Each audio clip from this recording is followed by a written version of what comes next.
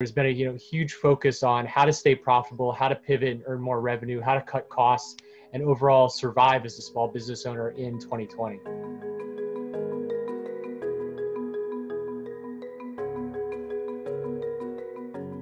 Profitability obviously is a huge concern, and that always boils down to the two sides of profitability, which are revenue, how do I earn more, and costs, am I going to run out of cash?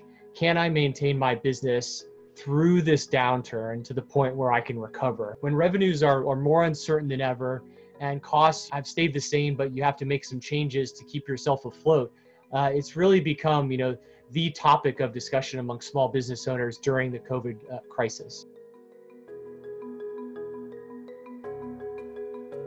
I've seen small business owners make some smart moves. I think one that's gotten a lot of press is what you can do around your rent, whether that's renegotiate your lease to try to reduce your overall costs, or maybe push out those lease payments into the future. Restructuring contracts also is a great one that I've heard plenty of people do, where maybe I bought something on a year-long contract, whether it's software or something else, and actually getting in touch with that company and saying, hey, my business is suffering. Is there anything we can do to maybe either cut this early or restructure it down?